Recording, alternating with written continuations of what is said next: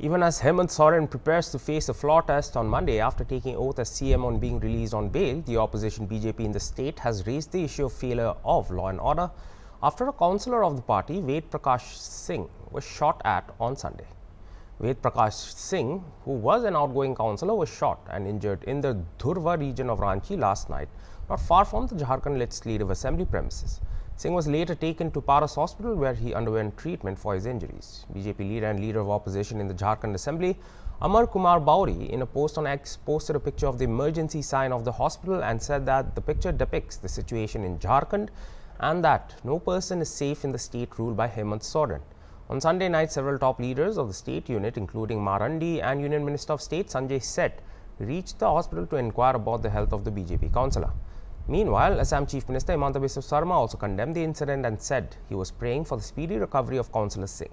Sarma further appealed to the Jharkhand government to identify the criminals and take strict action against them.